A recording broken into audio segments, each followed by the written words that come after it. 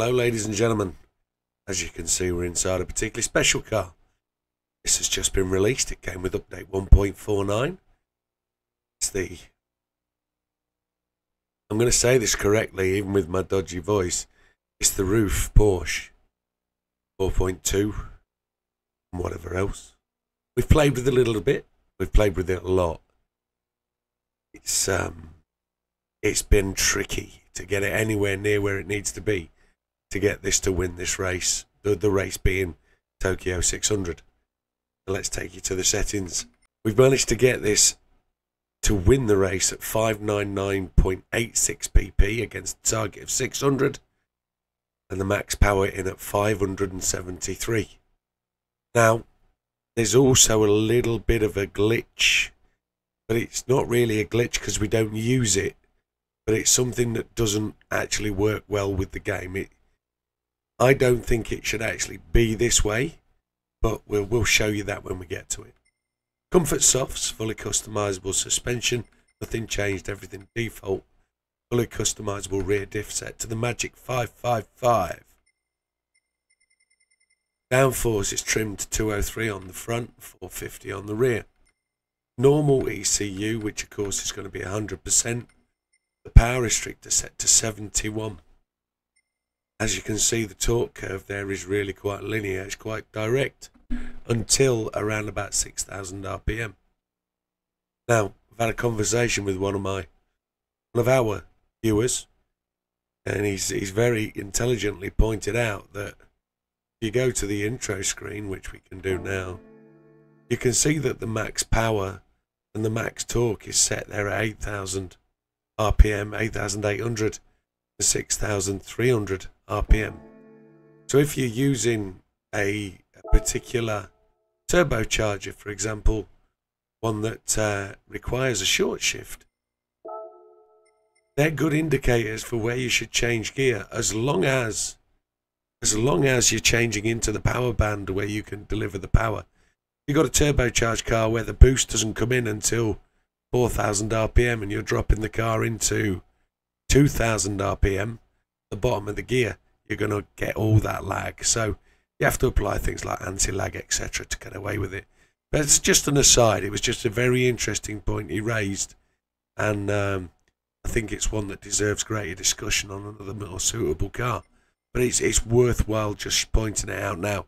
As you can see, any gear change here at any particular point would not really upset the car any great deal. It will still power all the way through to basically 6,000 RPM, 6,300. Transmission therefore is set to manual customizable at 310. Everything is default, nothing is changed. Turbocharger is the high RPM. If we go to the medium, you'll see the PP doesn't change a massive amount. It just means you'd have to change the gear change accordingly. As you can see, it doesn't change anything too much on the actual power band, but you do drop about 10 power. Now there's no intercooler. Air cleaner is set to normal. Silencer is set to sports. Exhaust manifold is normal. Brake system normal. Brake pads racing. We've got the brake controller. We've got engine balance tuning installed.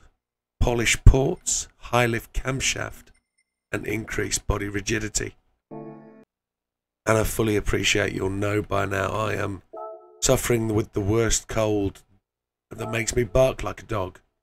So please excuse that as we just go through this setup.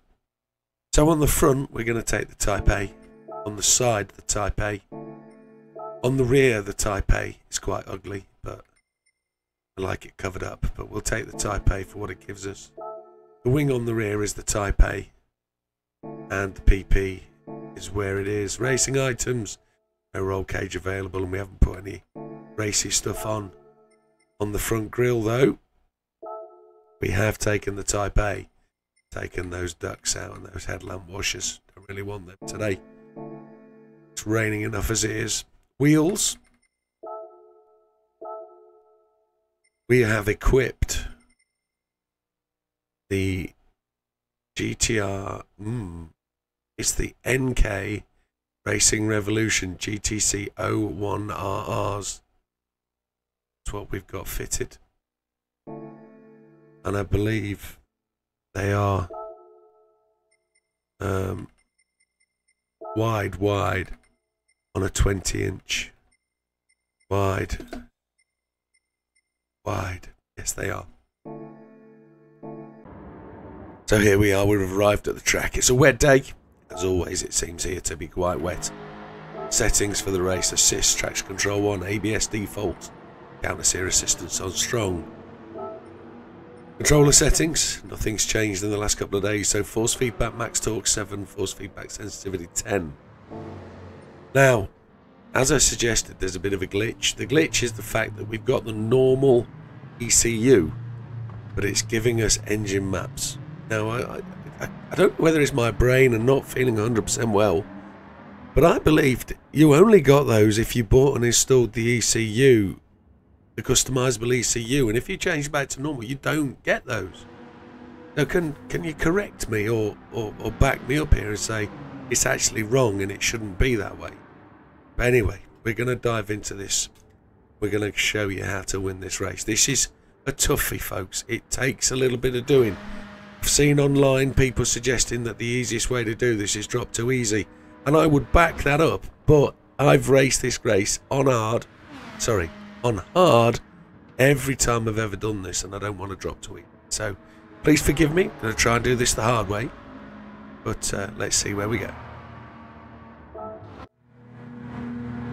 So first thing we do, just double check brake balance is on -3 to the front.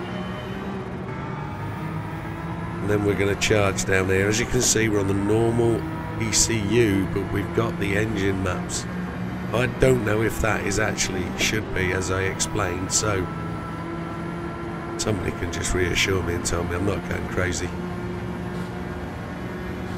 Although I could be with all these drugs. Let's charge down the outside here. Let's try and get clear of as many as we can. Let's get in front of this Jaguar if we can. Hard on the brakes at 200.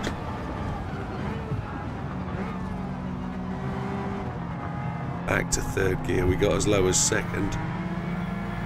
We're going to try and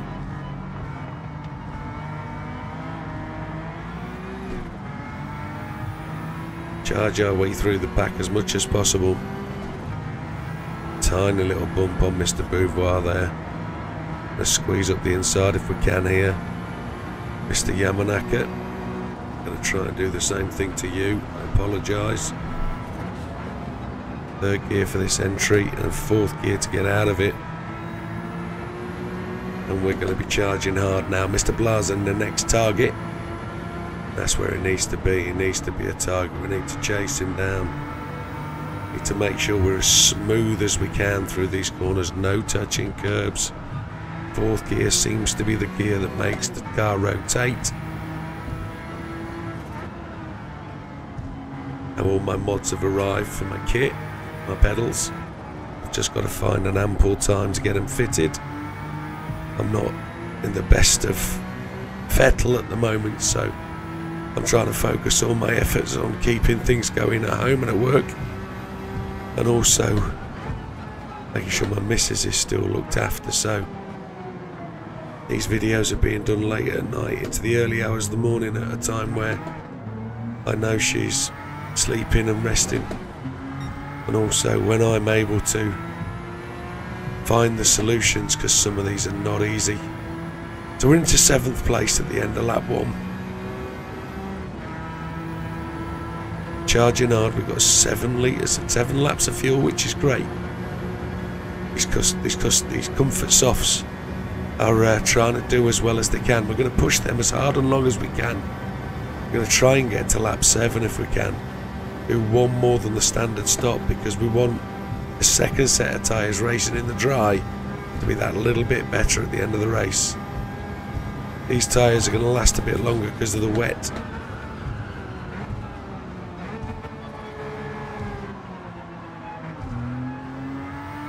We're also carrying more fuel in this part of the race, so the second half of the race we're going to try and take less fuel. We're going to have to take the same amount of fuel, but we're going to try and carry a lot less fuel, maybe 5 laps less, and we're going to try and push the car as far as we can.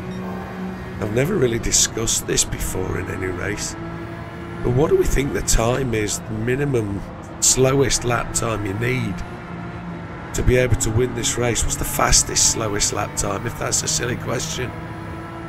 So I've always believed the car that can do a 2:10 can win this race. I've honestly not got this car to do a 2:10 yet, and I haven't actually won this race. I'm speculating based on a couple of test races and test laps that I've done where I've never got to the end. I reckon this setup is now good enough to do the win. You can see the car's done 113 miles, and that's probably 3 full-length races, but I've not finished one yet.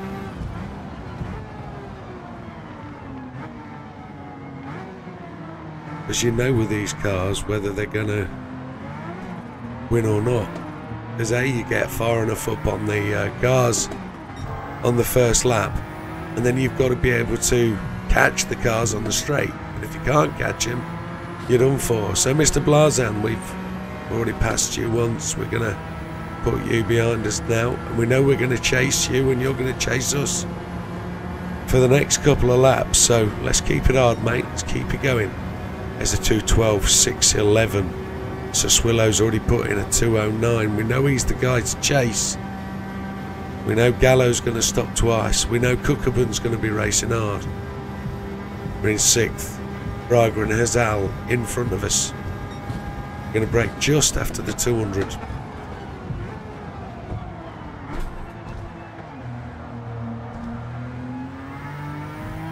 The 555 really helps the car get into the corner, but it also slows the car out the corner as well a little bit, because it gives you that much more stable input at the throttle. And maybe people could be faster without it, but I can assure you, on a car that likes to dance around all over the place, the 555 is going to help fix your woes, especially if you're not as good driver like me. You know, I'm pretty rubbish when it comes to these kind of things about handling a car that's pretty active. I prefer to rely on a couple of settings to fix that kind of thing, and the ones I've found that do it are 555 and counter steer and traction control. But 3 cars in front of us now, we're gaining. Cookabun is critical to be one that we are catching. He's there in front of his Alfraga. There's actually Suswillow. Suswillow has just disappeared round the corner. I'm hoping these 3 cars in front are really going to get together a little bit.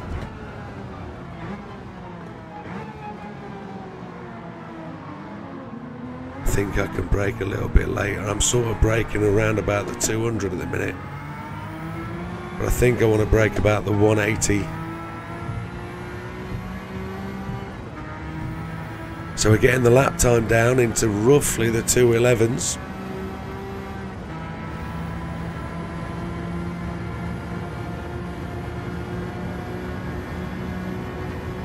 The ice has melted in my drink. There's a 2:11.9. So kind of a whole second away from where I want the car to be able to win the race at this point. So we know cars with fastest laps of 2:09 definitely do it.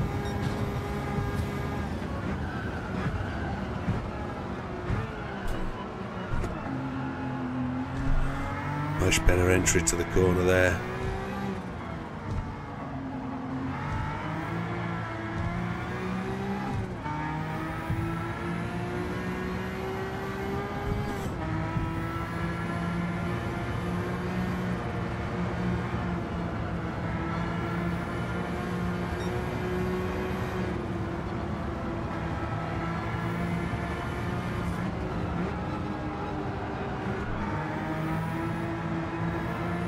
Now again, I do have to give a massive shout out to Mr. Ridley. Mr. Ridley actually put together a couple of setups for me to test and try. And I have to say, unfortunately, I've tried them both, and I've tried mixtures of both of them, and I just can't get on with the kind of adjustments he's made. I've had to revert the suspension back to standard without any tweaks. He was basically trying to soften up the suspension and take the stiffness out of it and try to top the star sliding. But it didn't work for me, so massive shout out to Mr. Ridley for what you've done, my friend. Appreciate it. I've always told you with your help it's a much easier job, so thank you very, very much for giving me the support and assistance that I need to get through these.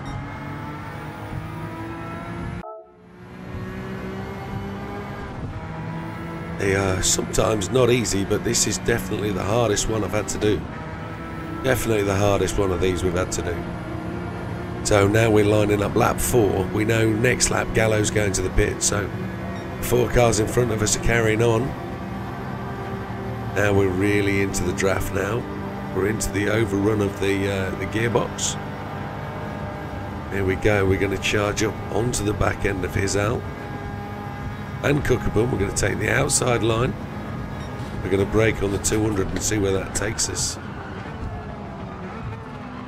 In front of the 22B of his Al, onto the back door of Cookabun and a little bit of a drafty slidey. And we can see how fast Cookabun is, look, in the RX-7 Armenia. So we are just going to slide up to the back of him in the bit where we know we can. We are normally significantly quicker than the AI on any track where there's twisty bits. We touch the wall. We're also gaining on Suswillow here.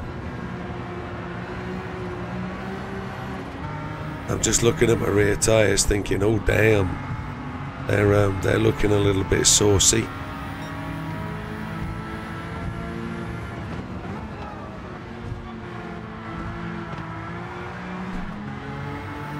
That's why, it's because we're pushing them a bit hard in the slide, so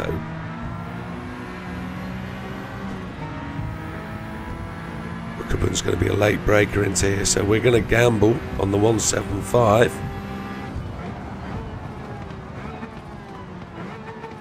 Try and keep him wide.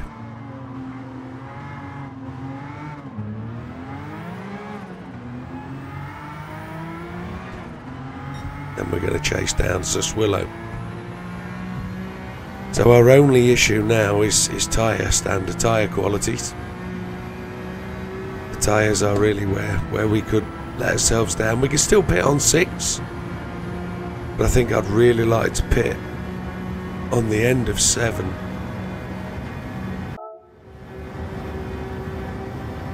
Gallo's gone to the pits then, he's taking. Good thing about that is we know Gallo's got to stop twice, so Cookabun's now a whole second behind us. Suswillow's just pulled out to 3. But our task now is to reel Suswillow in through the twisties. We know that car of Suswillow's is exceptionally fast, but we also know we're not racing Suswillow. So Suswillow's got to take a shed load of fuel. So if we can get this to last just a couple more laps, we can traumatise Suswillow a little bit. Down to a second. This is lap 6. I think we're definitely going to want to go one more.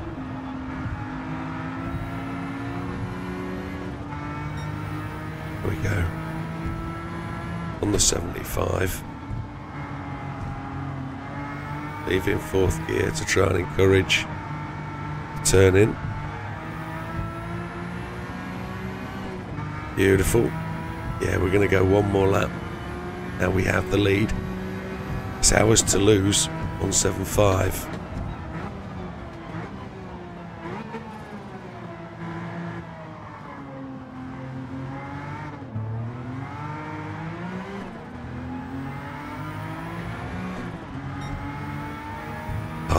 Cookabun's got past Swillow as well.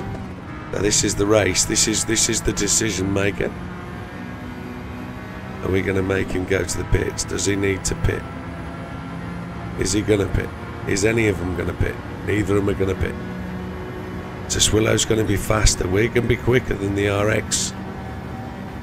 Let's hope the RX is going to just hold up so Swillow that little bit. And then the race is on. We've got the fuel. This has got to be our last lap. So Swillow's coming past. He's going to charge now. He's going to have the gander.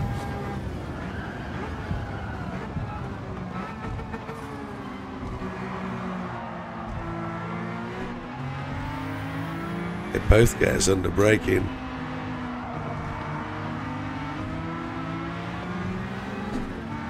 And a bit of door-to-door, mano a mano. That was bumper on bumper. I was probably a little bit ambitious of me on that process, being not really alongside his door to make the turn in, but he did close on me, so he knew I was there and he knew what he was doing.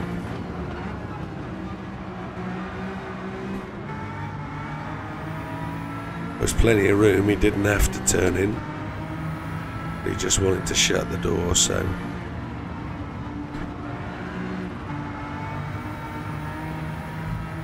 this is definitely the in-lap because we haven't got the fuel to last anymore. So Swillow's got the gander on, hasn't he? Definitely.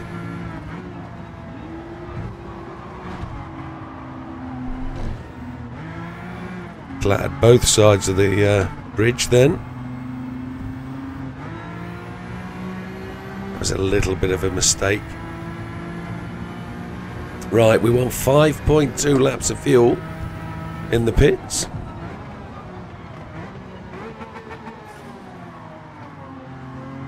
And we want the soft tyres. I don't want to make the same mistake I made in the league race the other day. We're going to go in behind Swillow. We've got to chase these boys. We've got to race them the other side. We're in. Taking the softs. He had 0 fuel, look. 0. We had 11. Cookabun had 15. His house come in with 3. Fraga's come in with 9. You see the little diamond that says how much fuel we need. We need 5.2. Let's see how accurately Gallo's gone past us. 5.2 wasn't far off what it says, was it? Larzan's gone past. Gallo's gone past. Cookabun is behind us. Cookabun's come out of the pits. So Swillow's out as well. So we're in 3rd place, but we have what is the opportunity to now go on and win this. So no mistakes from this point in. A break on the 150. Break that a little bit later because we were down on speed because we've come out the pit lane.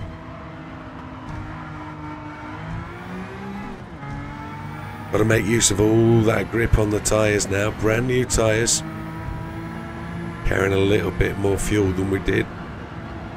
Our fastest lap is a 2:11.388.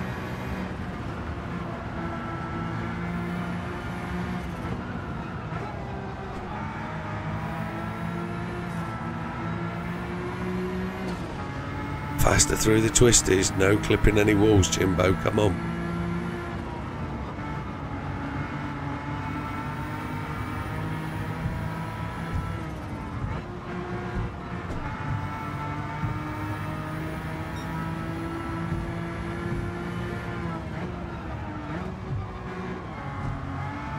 Just check the car using 3rd gear there just to bring it in.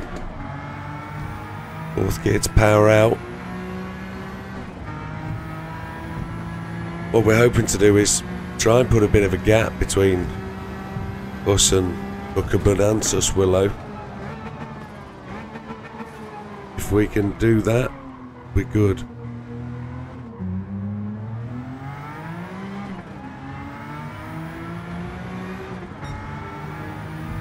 The only place Kokoban really is going to get an advantage on us is under braking. He hasn't got the top speed. Larzan's gone to the pits.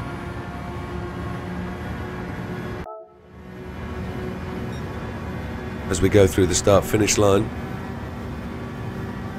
that was our out lap complete. We're now on setting lap time, so 2:11.388 to beat. Car went very light at that point. I'm going to still take the wide line, but I know Kokoban's going to dive down the inside. I'm going to brake about 175. Blocked me coming out there.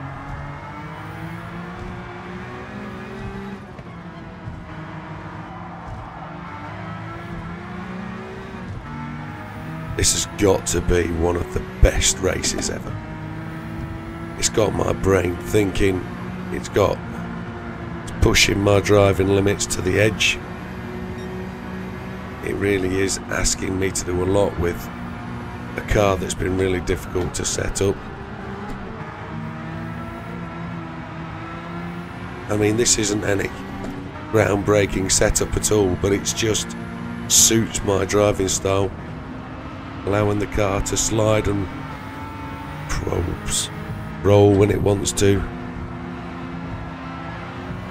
And I haven't got any intention of doing anything bad to the AI at this point.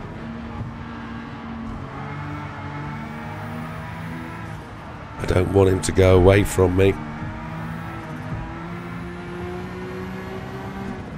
I want his draft down the straight. Suswillow's 9 seconds back, so we've broke the back of Suswillow. How fast he went into there. Look at that line he took. That's unbelievable speed. Look at him go. Look at him go. Holy hell. Gallo's gone to the pits then. This has got to be the fastest lap of the race. Look at him go. That was absolutely unbelievable acceleration. That was a 2:08.054.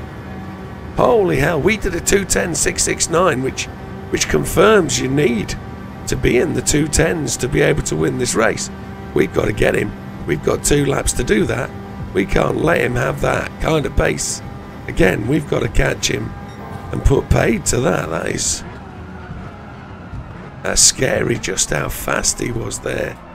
That's not something I was anticipating. Not at this point of the race. I thought he was done. I thought he had given everything he can give. I thought we were at the point of just having to be able to put our toe down and deliver the power with some clean laps, but what it's actually proved is he's put on some decent tyres and he's running for it.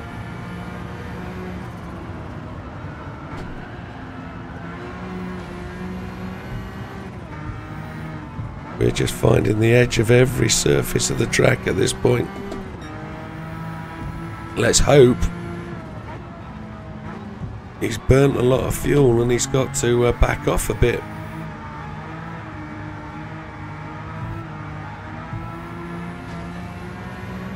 I just don't want him to go away like an absolute trooper, like he did last lap. That's going to break my heart.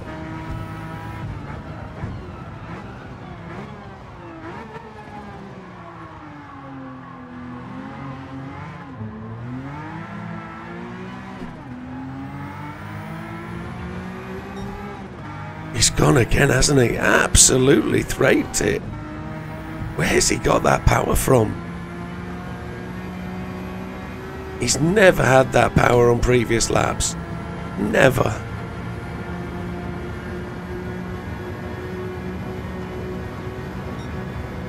We've just been a fraction behind our fastest lap there. Another 2:10. So now we've got to put that in this lap. Tyres are looking good. Fuel, we've got enough. We haven't got anything more to give the car, so we've got no magic dial, no boost button, no nothing. So all we've got is to be able to play with the breaking point that just a little bit much if we don't want to try and overcook it. We've got to see if we can close in on him. He is doing a tremendous job of keeping ahead of us.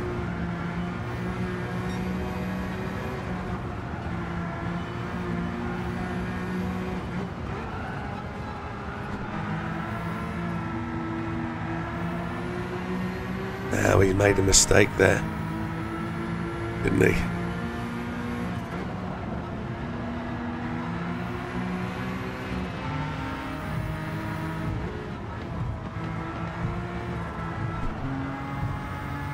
We just took him by surprise.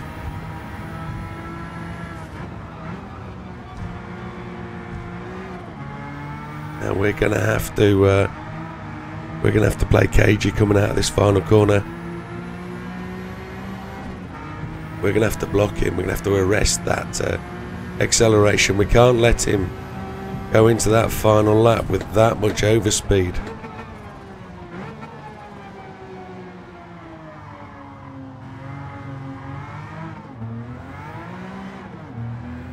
Let him come.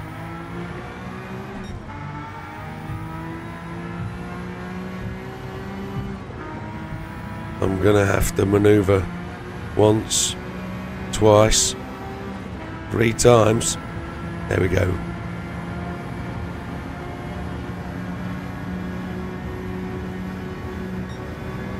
Just covered the line if he was going to take the pits, but we know he isn't. This is it then, final lap. Gallows in 3rd, Swillow 4th, Fraga 5th, Plaza 6th, Izal 7th, Beauvoir. No, A. Grady is now into 8th. Going to break on the 200. We're going to expect Cookabun to come up the inside. Touches our back end. He's not going to give it in.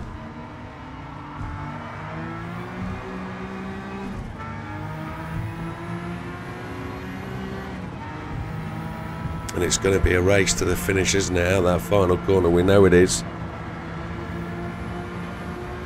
Unless we can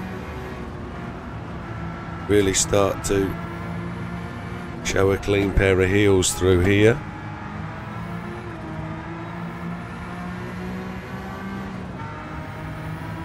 Rear tyres are good. That extra lap on the first stint was enough to give us the extra usage that we need on this set of tyres, because the track's dry and there's nothing to make them last longer. Ooh, we've got some distance on Cookabun now. That was lucky.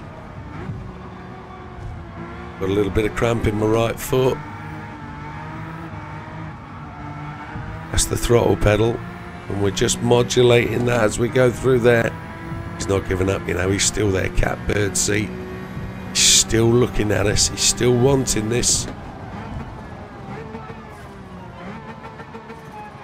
We actually got that braking point refined down to 175. We've run wide.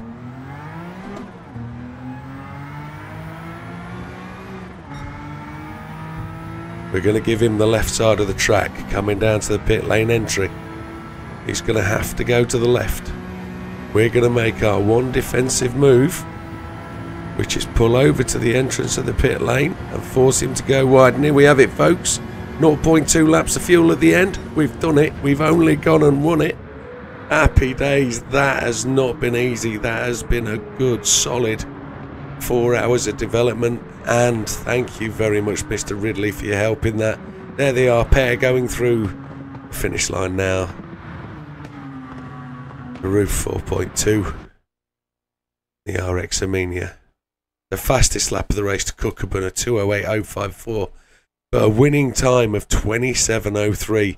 That's got to be the slowest win time I've ever had.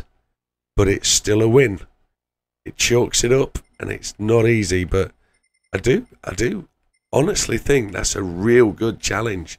And that really does make the grind. I know it's slow, but it's still inside half an hour. You can still do it twice in an hour. Still get a new drink, still get a pee.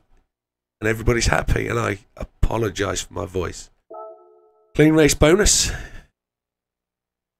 absolutely, it makes it a winner, doesn't it? Clean race bonus, clean as you like, job done, everyone's a winner. Oh, yeah, that makes you feel good. There's the 75 million again after we bought all those upgrades and shedded them. And but there you have it, folks. And a 4-star ticket for tomorrow. You're going to see this video in a couple of days, and I do look forward to your feedback and any more suggestions if anybody's got any. I've done the Volvos. The 2 Volvos don't cut it. Not good enough. I'm going to have to really work hard on them. I haven't brought the new Honda Civic. Honda NSX here yet. I think it's a race car and it's not going to really fit in with what we're trying to do. But it might be worth just a fill-in video. But with that, folks, thank you very much. We'll see you on the next one. All the best. Take care. Goodbye for now.